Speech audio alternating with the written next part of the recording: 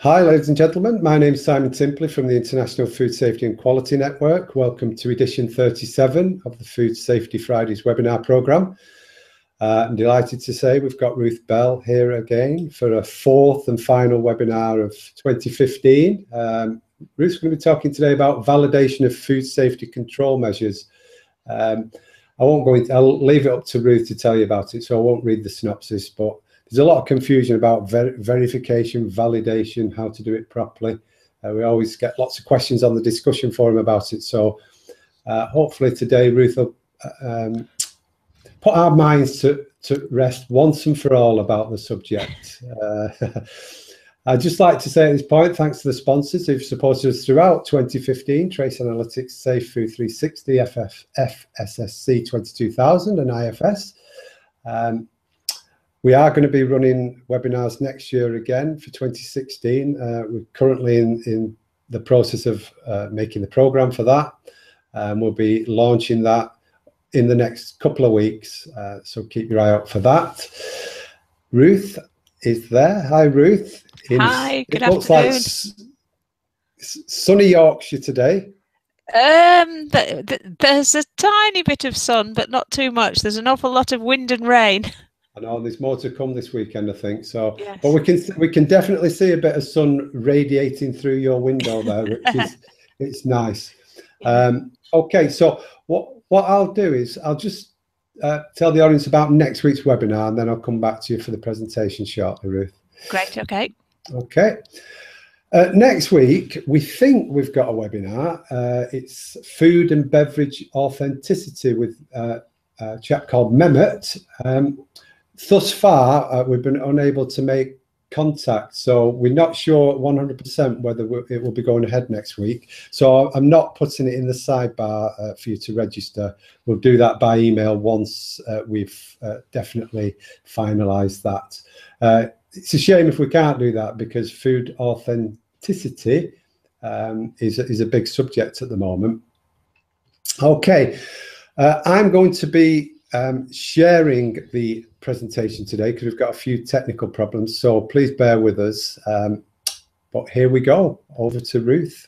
Can you see the slide, Ruth? Yes, I can. Yes, okay. Thank you. Just tap me on the head when you want me to change it. Okay.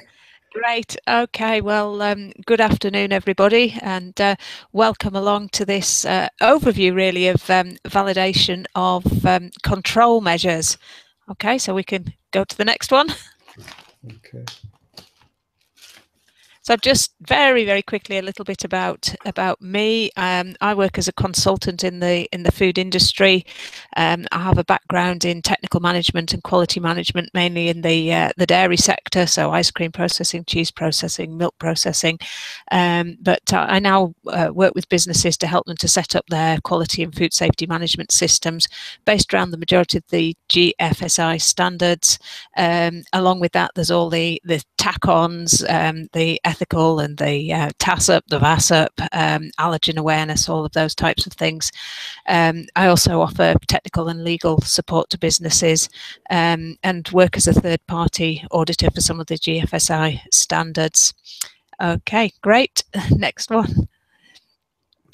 So I represent AF Associates, and we are international food safety and quality management specialists, helping businesses of all sizes in both the feed and the food industry at all stages of the food chain, really, to help system development with some of the standards advice, as I say, the legislation, technical support, and we also offer training courses both face-to-face in-house and via e-learning in a variety of different topics. So that's enough about us, and now to get on to have a think about today's webinar and what we're going to include. Okay. So today it's all about validation of control measures. We haven't got long, so it's very much an overview, but just really trying to define validation and separate out what is validation and what is verification, because there is quite a lot of confusion about the two and what's involved in both. So we're going to have a think as well where validation sits within the Codex 12-step logic sequence, because it's very well hidden. and then just briefly talk you through the process of validation and the practical validation, theoretical validation of our HACCP system and our control measures. Great. Okay.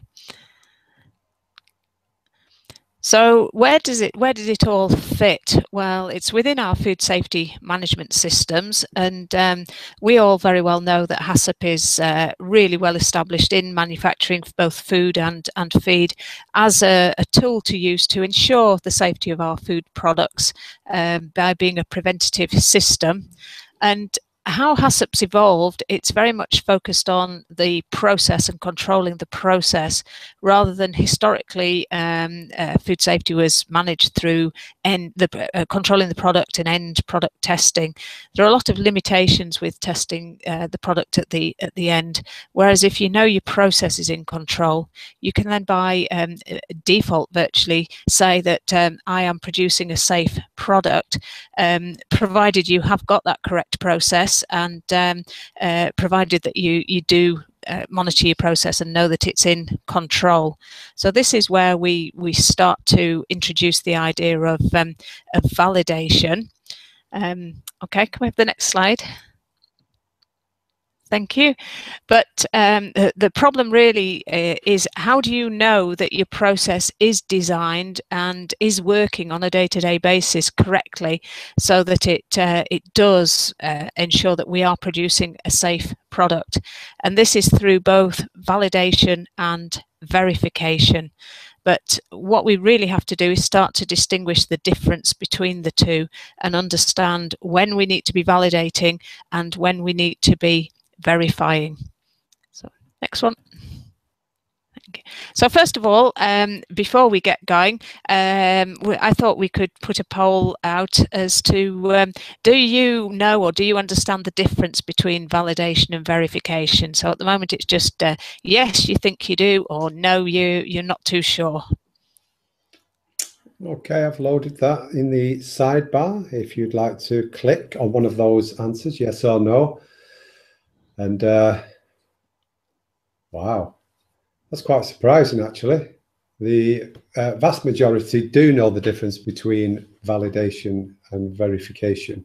Great. It's about 85% to 15%. 85% do and 15% don't.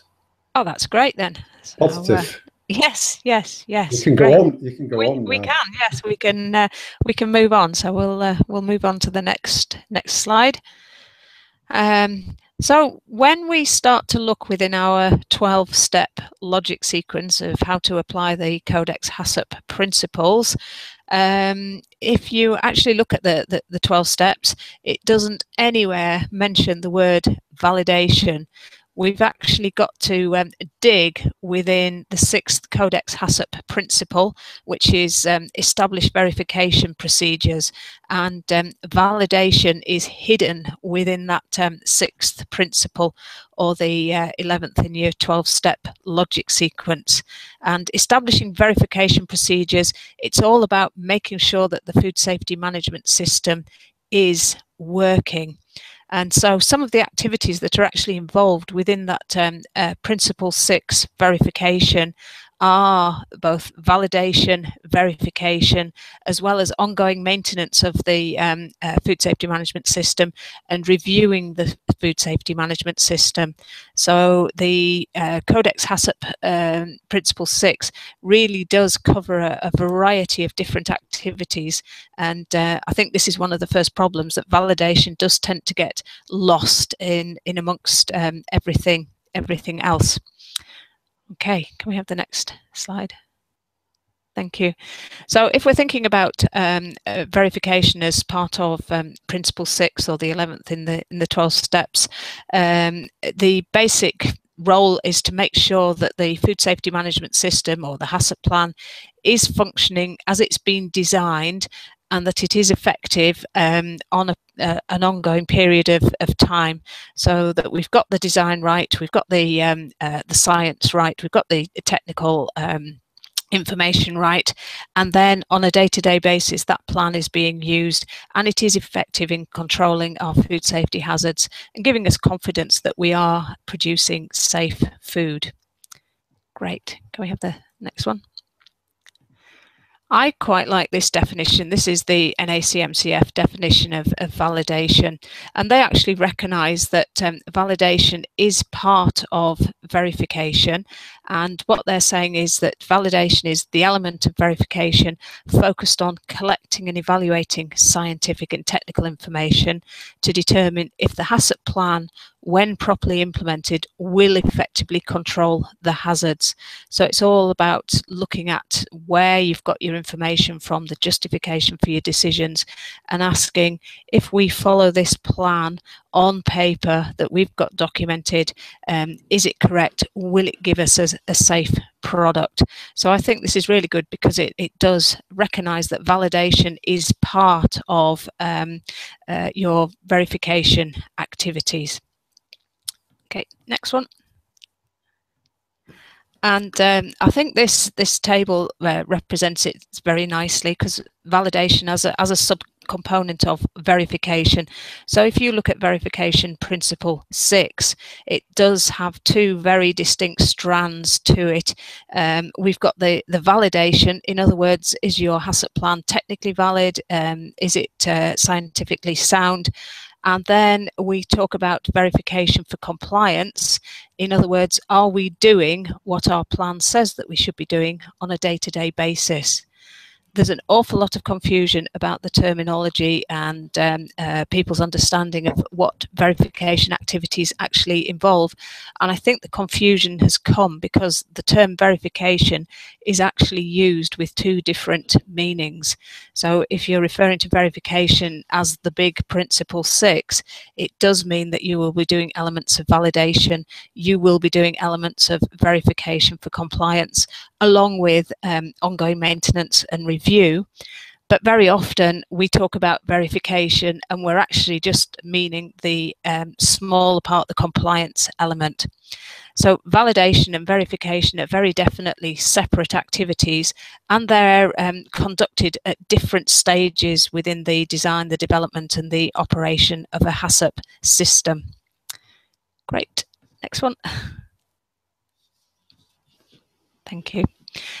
So what we're saying is validation is the processes and the activities that we do to make sure that all the food safety control measures that we've identified will be capable of actually being effective and producing safe product. And it's all the activities that we need to go through to make sure that those control measures are going to work when we use them on a day-to-day basis. So it's absolutely essential that we validate our control measures before we implement them. If that isn't done, it is actually possible to implement an invalid plan and then to verify for compliance and say that you're in compliance. So for example, you may have been setting a critical limit on a thermal process. You've got the critical limit incorrect. But when you come to verify for compliance, so long as you are hitting that critical limit in terms of compliance, you'd be saying, yes, we're achieving what we said we should have been doing. So I think this really highlights the importance of validation and making sure that our processes and our control measures have been validated so that we do know that they will be capable of giving us a safe product. Next. If we really break it down, I like simple, and I think validation basically splits down into, will it work? In other words, you're looking at your document and you're saying, if we use this, will it give us a safe product? Is it the right thing to do? As opposed to verification, which is asking, is it working? And are we doing what we say we should be doing? Okay. So we've just got another quick poll to ask, have you conducted validation studies? So either a yes or a no. Just bear with me a second. Yep. Have you conducted validation studies? Right, I'm setting that poll in the sidebar as we speak. So when that appears, if you could just vote. And the shape of the poll is about 70-30 have conducted validation studies. Great. Great. Okay. That's good then. Right. Okay. Okay. Yes. On we go. Right.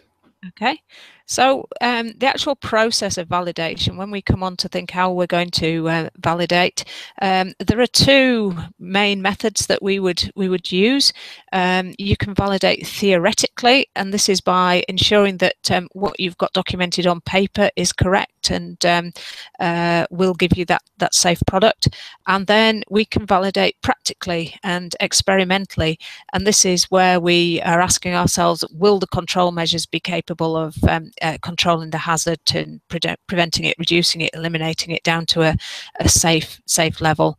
So when we begin to validate, generally it's a combination of both theoretical validation and practical experimental validation.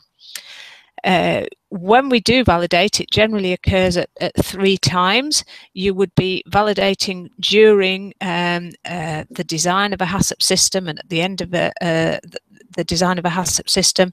There's always a need for ongoing revalidation. That's generally done on an annual basis. And the one that has to trigger is a revalidation due to change. And that's the one where even the smallest of changes to a process or to a recipe or to a product can have a significant impact on food safety. And if we don't pick that up, we can end up with control measures that become invalid. So if we first of all have a look at the theoretical validation, so that's the next one. Okay, this we tend to look theoretically as we're designing a HACCP system and at the end of design, and this perhaps looks slightly bigger than the control measures, because theoretical validation would actually look at the whole of your HACCP document and the whole of your HACCP plan, and the main aim of it is to make sure that any justifications, any decisions are based on some sort of scientific evidence, and they're not on company custom, where the classic line you often hear is, we've been doing it like this for 40 years and we haven't had a problem, so why do we have to make any changes? But where has the science come from? What has been used? We have to make sure in particular, though, that any controls that we're putting in place will be able to achieve safety at CCPs, at control points, but also within the prerequisite programs. And any type of validation, whether it's the practical validations, whether it's the theoretical validations, have to be documented. So all the information that we've used as part of a validation needs to be gathered and it needs to be retained, because it's evidence, it's justification that what you're using is and will be effective. Okay, next. So perhaps theoretically, as we're going through and designing a HACCP system, and at the end of the design of a HACCP system, when you've got a sort of a whole document, you will be beginning to go through some of the things that you'd be looking at. You'd need to look at the team, and have we got a valid team? In other words, are the team capable? Are the team competent? Are the team trained? Do the team have knowledge and experience in the particular area that we're looking to put a system in? You would need to look at the terms of reference and just make sure that everything within the terms of reference was technically correct, that we've got the right information in there, that we've got the right scope, we're identifying the correct type of hazards for the product. So the general information within the scope is correct. And probably the only place within the 12-step logic sequence that does actually make some reference to carrying out some checking is the process flow diagram and confirmation of the process flow diagram. So once we've got that, then you would be theoretically coming on to look at all the control measures and really asking, have we got the control measures correct? Are they suitable? Will they control the hazard?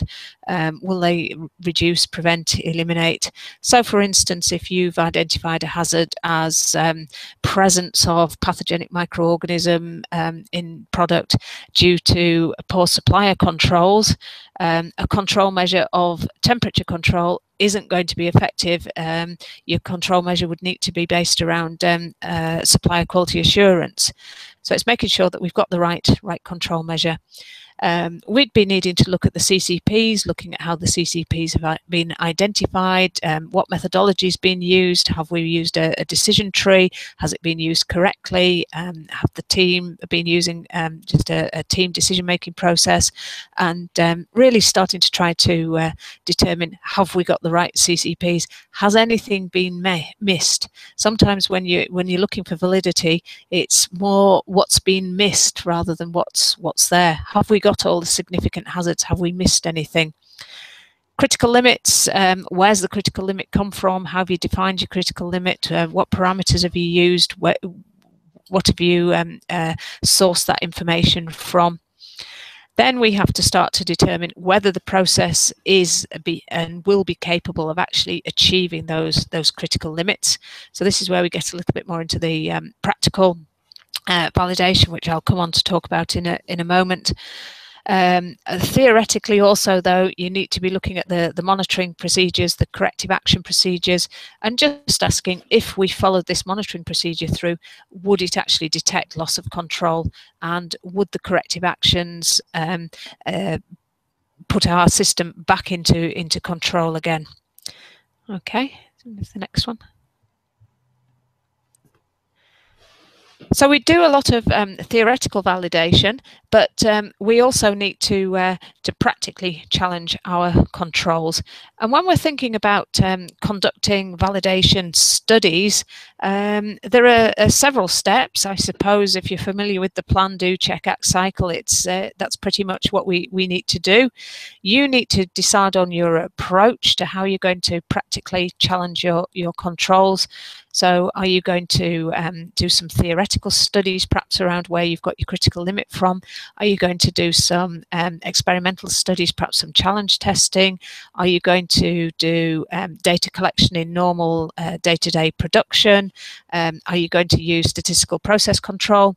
So you need to decide on how you're going to conduct your validation studies and what combination of approaches you're perhaps going to use. You also need to define the parameters that you're going to base your judgment about the validity of your control measure on.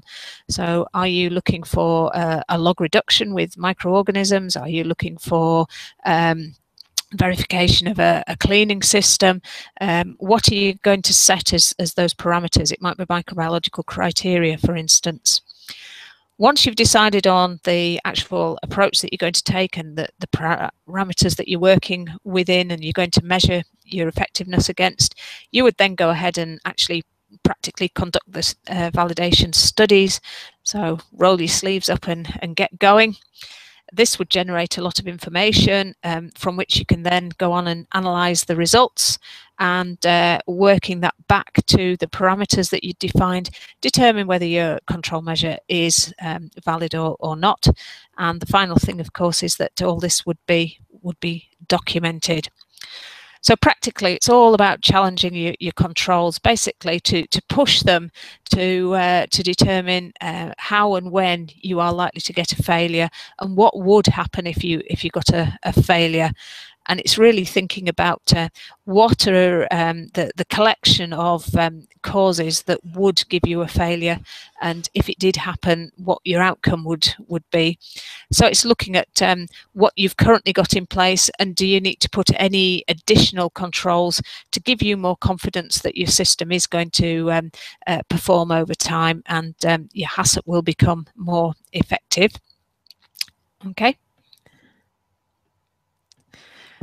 So a lot of practically challenging our controls would take us into statistical process control, your SPC, and it's all about confirming the process is capability.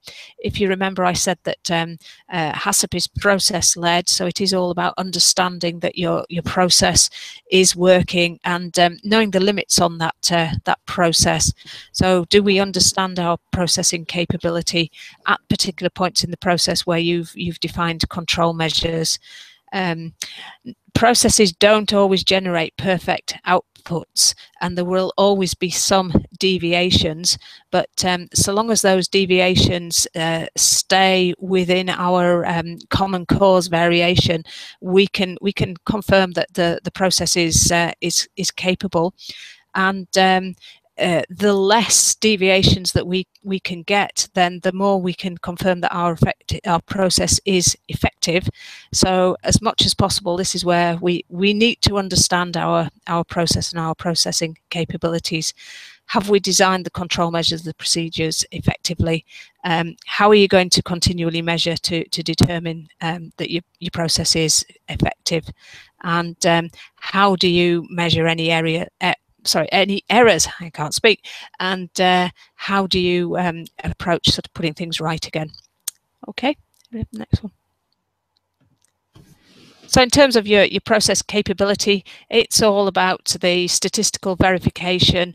It's all about the probability or the confidence that you have that you're going to be able to stay within specified limits. So initially, theoretically, with control measures, you will have set those limits based on some sort of legislation, some sort of science, some sort of customer guidance.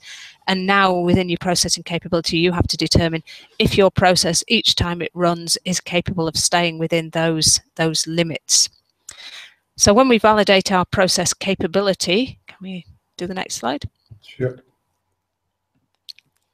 We've really got two considerations that we need to think about. Is the process capable of achieving the particular control that you've put in place? So are you capable of achieving the critical limit that's been established, for instance? So that critical limit, where have you got it from? And is your process going to be able to achieve that each and every time? And the other one is your process capable of consistently controlling the hazard and achieving the critical limit?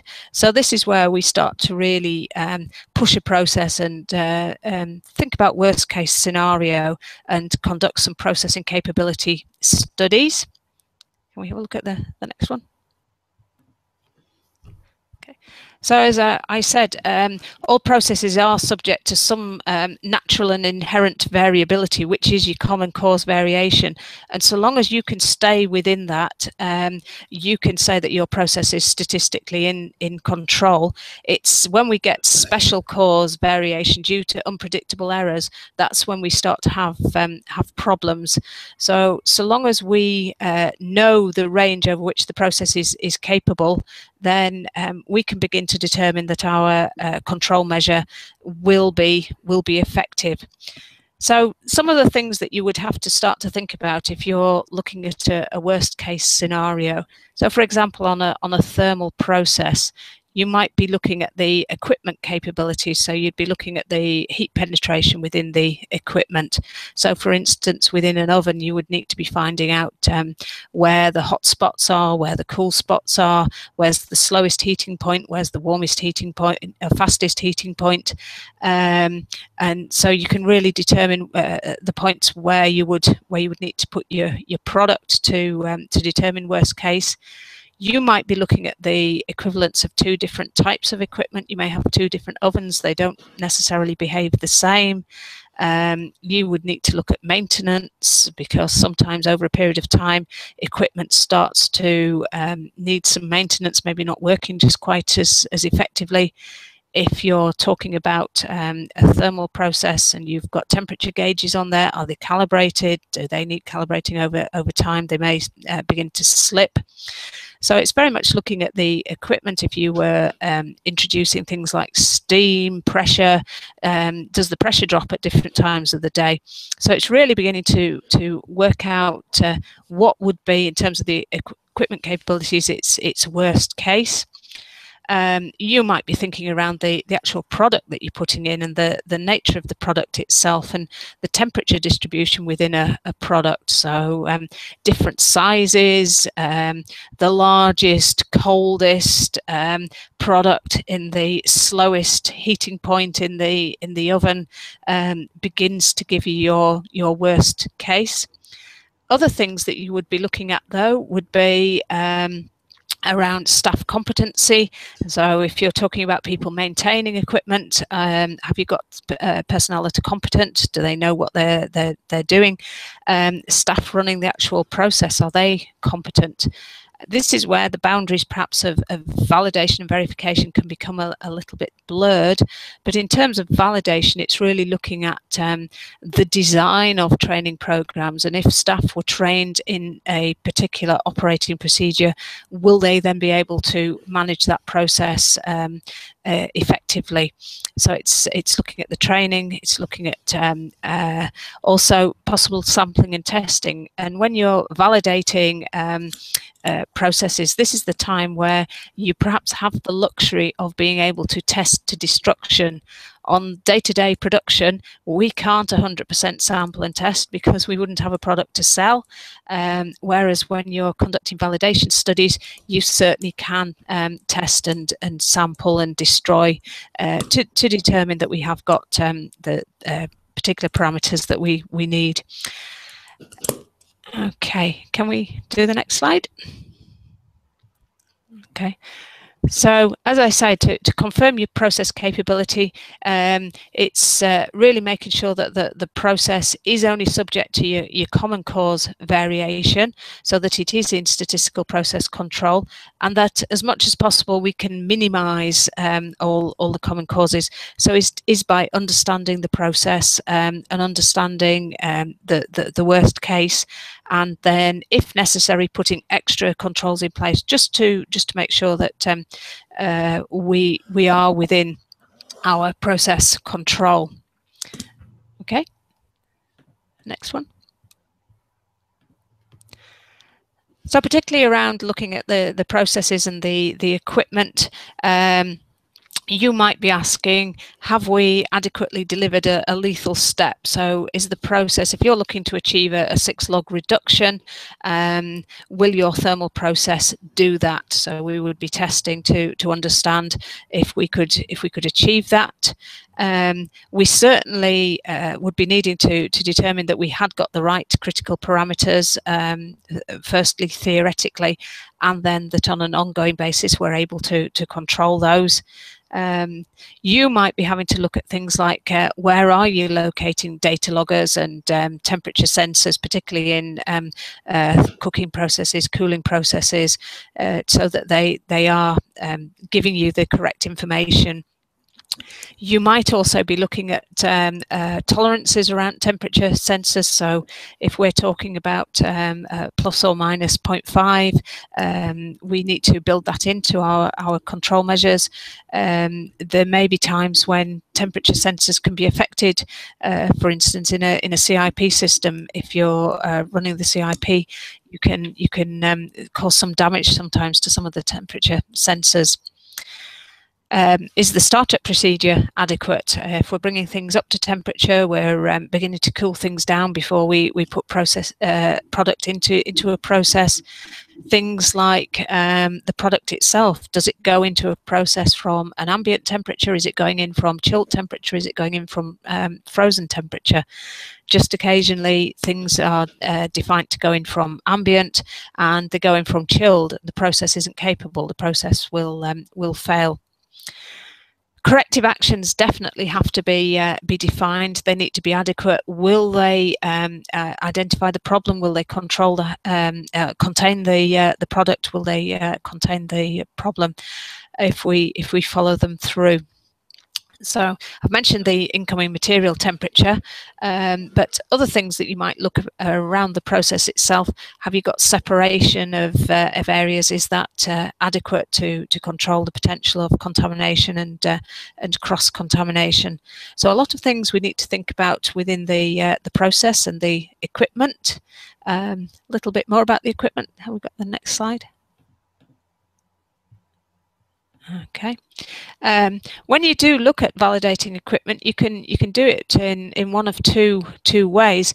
It could be by the use of surrogate microorganisms. I do hasten to add there surrogate microorganisms we need to be using. The last thing we can start doing is putting pathogenic microorganisms into a process.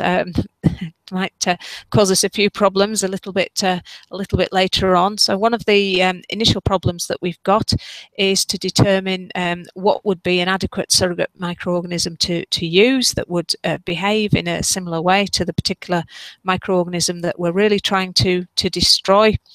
And the second thing that we can do is to just look practically at the processing parameters in relation to the control measure that we've established.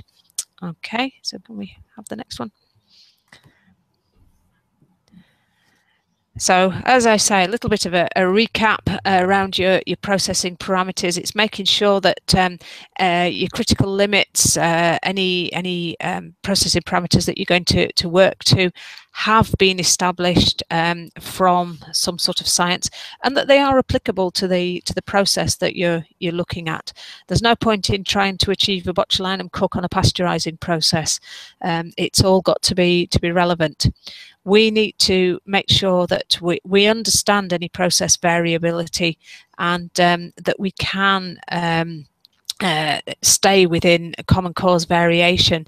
So I've just given an example there of unevenness of roasting. You need to make things as similar as possible, but within the bounds of what you're trying to do.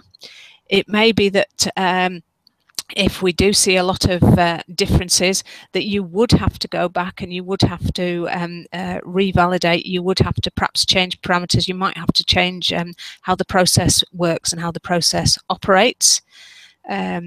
Definitely, though, we need to be running equipment in worst case scenario, having found out sort of the worst case conditions, the most critical conditions. If the process is capable of achieving safety in those conditions, it should be capable in what we might consider more normal conditions. We do need to make sure that all the parameters are being correctly monitored, and that your material is being processed. And we need to make sure that we're recording all of the monitoring parameters, so that we've got evidence there. And should we need to do any investigations, that information is going to be there and going to be available.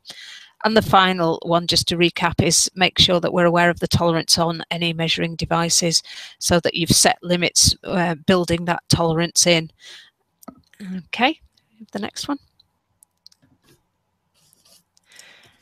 It's sort of stands to reason that any process and monitoring equipment, we're going to have to make sure that it is there, it is available, and it is in place, and that the monitoring equipment will be actually capable of achieving what you're looking for. So, for instance, if you've got a thermal process and you're wanting to monitor with some form of temperature probe, and you want to monitor to 3 decimal places, you've got to make sure that the equipment is capable of giving you 3 decimal places, and that it is properly calibrated, and it's calibrated to a national standard, so we've got confidence in the readings that we're getting. Okay.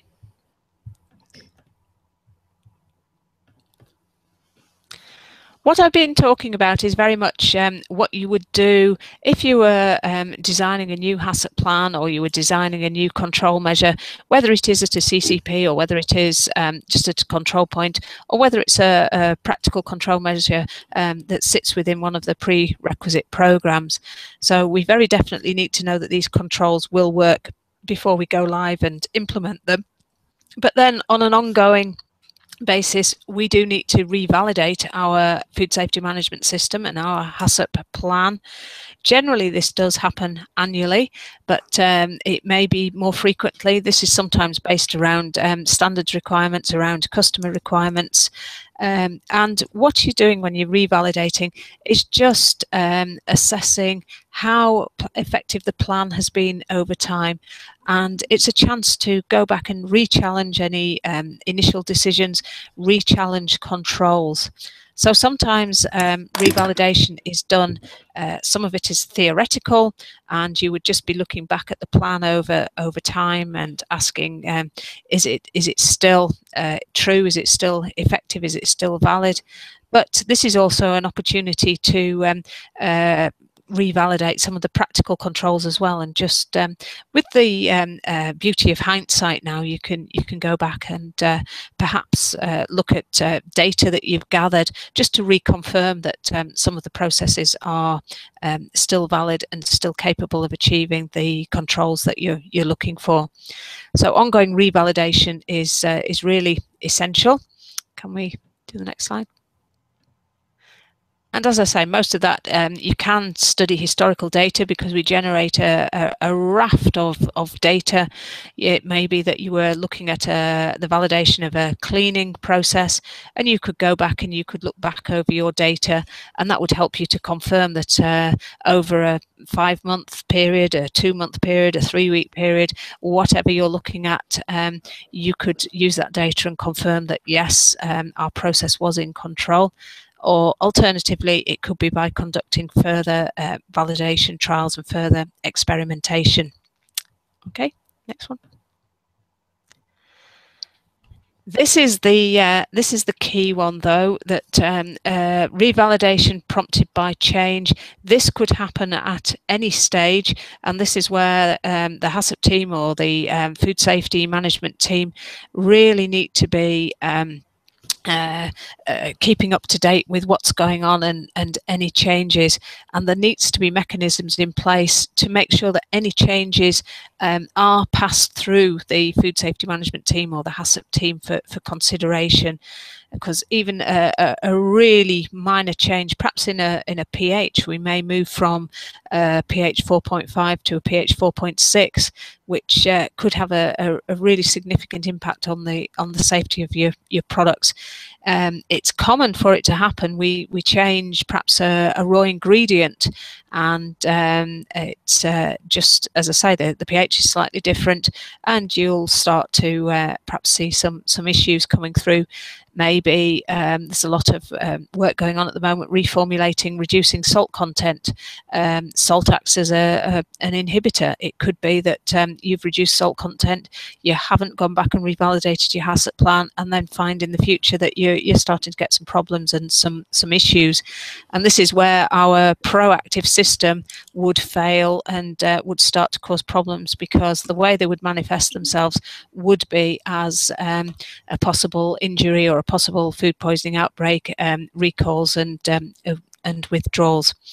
So revalidation prompted by change, it can happen at any time, and the HACCP team really does need to keep abreast of what's going on, and possibly at that stage conduct further experimentation on control measures. Okay, next one. But at whatever stage, whether it's at the design stage, whether it's at the end of design, whether it's your annual revalidation or a revalidation prompted by change, we need to be documenting all the validation activities. We need to keep records of the trials. They're all justifications. They're all evidence that you have validated your control measures, that you know your process is capable of producing a safe product. It gives you confidence, but it will also be there as evidence to provide to anybody else that's looking at your HACCP system. We've talked very much about validating control measures, you looking at your own control measures within your own operation. It could be that you also go and or need to go and look at suppliers and maybe validating the control measures of suppliers.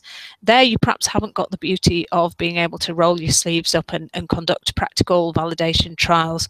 So certainly if you were going externally and looking at suppliers, it would be very much looking theoretically at their decision-making process, and then secondly looking for the evidence of their validation activities. So this is why keeping evidence is so key, because so many people will be asking for your information to see that you have validated your activities.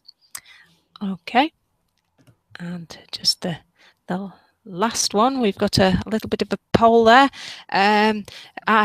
Do you think you would now change how you approach validation? Either a yes or a no. So hopefully you've learned something today. So this will be a barometer. So a good 70-odd% obviously have picked something up today that they will make a change to their approach to validation. So well done, Ruth. Oh, round of applause to you, Ruth. That sounds good. That sounds good. I think it's the clear thing is to separate out validation activities from verification activities. Very often validation is actually done, but it sort of slips in under the radar. People don't realize they're doing it because a lot of what we are talking about as validation as part of our food safety management system is often referred to as commissioning in of new equipment, and it's just tying up that link really and making sure that any control measures, you have got the evidence that you know you can produce safe product. Yeah. So great. Okay. Happy to take any questions. Brilliant. Oh, that's great. That was quite difficult, me trying to yes. share that, but we've managed it. Brilliant. Thanks very much for that, Ruth. Okay. We will take questions. Just one thing from me first.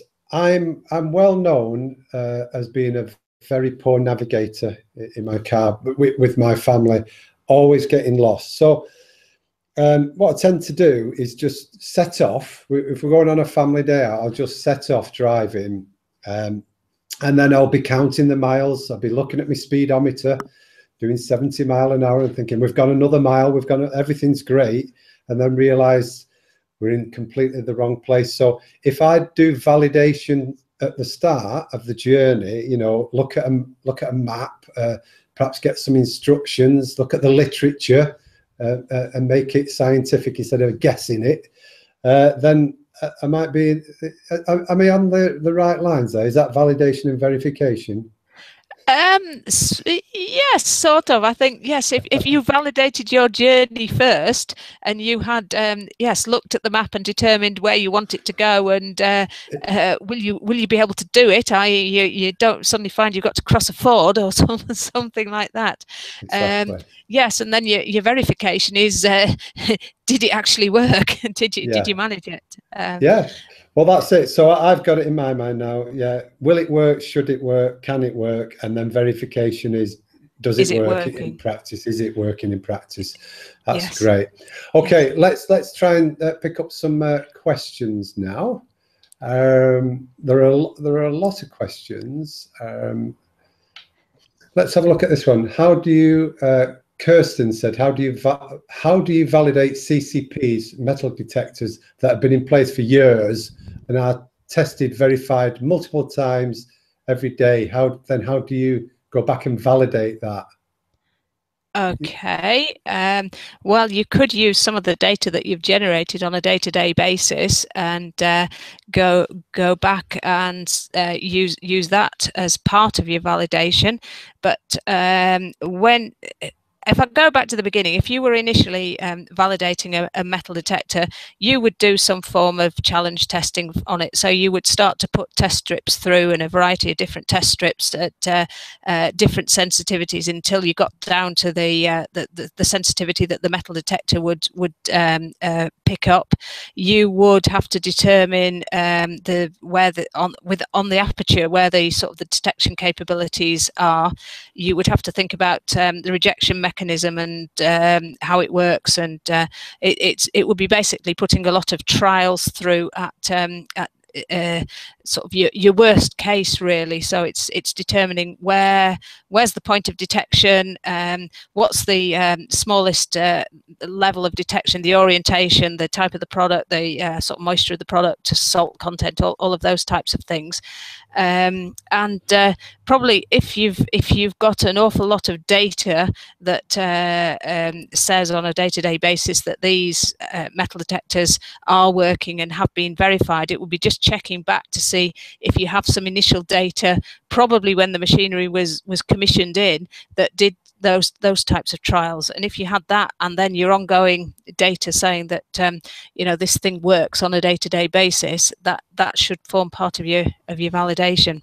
Okay, brilliant. There is actually Robert Rogers from Metal at Toledo did a webinar earlier this year about how to do exactly that, validate your metal detector. So that's in the webinar archive, so take a look there as well. You were talking before about validation and verification with training programs, and somebody's asked, how do you validate a pest control program? Is that possible to validate a pest control program?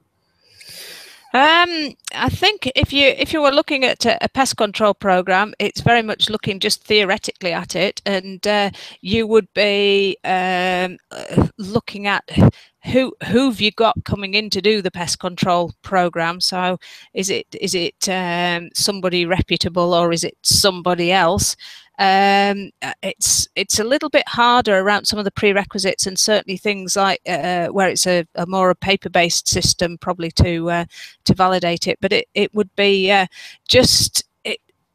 suppose you're asking yourself again, if we use this particular pest control program, will it work? So it's just looking theoretically at the control program and looking at have the right types of pests been identified, and how often are we going to do checks? How often, what type of baits are being used, and that type of thing? Because you could potentially decide, I'm going to manage I don't know, birds, but you not have any birds, and your biggest hazard would be rodents and flying insects. Yeah. So you're doing that sort of going through that process without even thinking about it sometimes. You pretty much do. Yes. Are we covered? What needs covering? How's it going to work, etc. Without calling it validation and verification. I think so. Yeah. Somebody asked a similar thing, is how do you validate PRP's prerequisites? And the way you was talking before, Ruth, obviously when your critical control points, like say for example, cooking or reducing microbes, etc. So, I mean, is that a similar thing, PRP's prerequisite procedures, as the pest control that you've just been talking about? Yeah, I mean, I think probably if you start to look in the standards, they're asking you to validate practical control measures, if you like. So anything where you've got something that you're doing practically. So, for instance, cleaning and disinfection could be considered to be a prerequisite program. So you would validate your cleaning methodology, and that would be through doing a series of cleaning trials. So you would think about what it is you want to clean, how you're going to clean it, when are you going to clean it, what materials are you going to clean. You would then run the process, run the cleaning, and that's where you would do an awful lot of swab testing and ATP testing, however you decided you want it to actually measure that it was working properly. So some of the prerequisites, there's very definite sort of what I would call practical control measures and practical activities that you're doing, which you would then validate. Some of the others, for instance, the pest control, that's a lot more where you would be just looking theoretically at the documentation and determining, is it okay, is it correct? Yeah, and also I think somebody mentioned on the pest control, when you look at the trends and things like that, then is that part of validation after the fact, in a way? It almost is. I mean, as I said, the boundaries on them get a little bit blurred, and what you are actually doing on an ongoing basis, perhaps when you're auditing your pest control and so on, that's you're verifying that it's happening and it is being done. But when you start to look at trending and you start to look at some of the information and the historical data that you've been generating, then what you're really doing is beginning to verify the validity. So you're verifying that it is valid. Yeah. Okay. Guyon, I mean, he's talking about the Food Safety Modernisation Act, but he's saying in their new rules that there is no need to validate recall programs and supplier control programs. would you have any thoughts on that? That in the Food Safety Modernisation Act, they're saying that you do not need to validate recall and supplier control programs. Okay, I suppose that's another one that's probably, rather than it being a practical control measure within your operation at a particular stage in your operation, it's a sort of a wider, more theoretical thing that you're doing.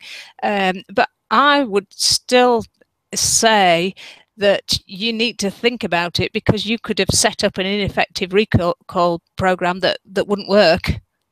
Yeah. Okay. Right. There's been a lot of discussion about metal detectors amongst the attendees between each other. I mean, Yusuf has said, why don't we start a discussion on the discussion forum? It's probably a good idea that, I mean, to take some of these discussions that you start in the sidebar are very limited. If you wanted to take any of those onto the discussion forum, I do urge you to join the forum, and you can debate things at length there, start new topics and things. So do that. If you're not a member, just go and sign up for free. What about labelling? Ebenezer has asked. What about labelling? What about labelling? How do you validate labels, your labelling program? How do you validate your labelling program? Right. Well, I suppose initially you're going back to looking at have you got the right information on the label? So it's more, rather than practically, it's probably initially more theoretically. So if you're talking, I mean, are we talking about a label that's got the ingredient declaration, or are you just talking about labelling the date coding? Well, yeah, I mean, if you, well, would then, let's say, to take that on then, that labelling, imagine if it's ingredients on some packaging, so it's printed packaging. So would that include making sure that the printer is capable of delivering almost perfect print that, you know, you can read, it's legible? I mean, it's another one where this is probably being done as part of your sign off with the printer, because somebody will be responsible for the first sign off of any new labels. So and making sure that that's there and that's happened. So that's almost, so long as that's there, that's proving that you're valid. You've got a valid label, and then on an ongoing basis, you are you'll be doing ongoing checks to make sure that that label is okay, it's legible, it's it depends whether it's pre-printed or whether you're printing it yourself. Yeah, true. Yeah. Steve, our CCP is our labelling due to our product Tree. Oh, it's disappeared. Tree nuts. We validate through 5 independent signatures to review and verify. Blimey. Can you see any there in the sidebar? Let's have a look.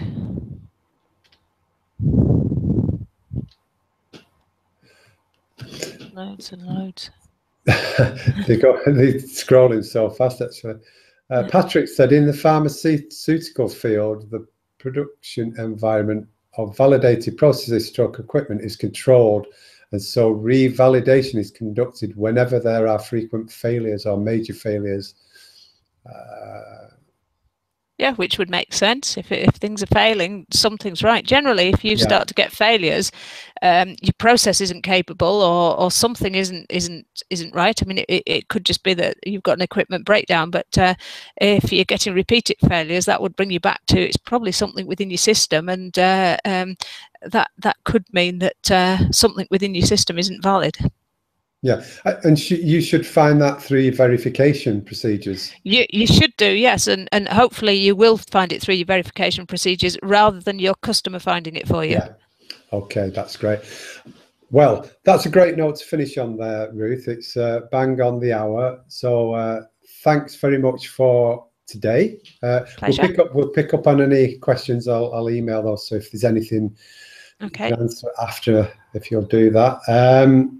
thanks from myself, not just for today, for all 4 presentations that you've delivered this year. They've all been great, fantastic, different, and you're coming back next year, which is really pleasing as well. So thanks from me, thanks from the IFSQN, and thanks for all the attendees today and from the previous webinars. Great, thank you. And can I just take this opportunity to say to everybody, well, happy Christmas and happy New Year, and I'll talk to some of you next year. Fantastic. All right, Ruth, thank you. Okay. I'm going to load the certificate in the sidebar now so you can get that. We send an email. Today's been recorded. We'll send an email within 24 hours with the webinar recording and the slides and a copy of the certificate as well, and a link to the follow-up discussion. So if you do want to chat on the discussion forum a little bit more amongst each other, that'll be fine. If anybody's watching this on YouTube, by the way, the recording, do subscribe to be updated. Give us a thumbs up, click the like button, and also comment on the YouTube as well. Let's interact all over. So thanks very much for today. It's Friday. Happy Friday to you. Have a great weekend. Have a food safe day. I'll let you know about next week by email. If the webinar's on next week, you'll hear about it by email. If not, there is one more webinar after that before we break for the Christmas period. So have a nice day. Take care, everybody.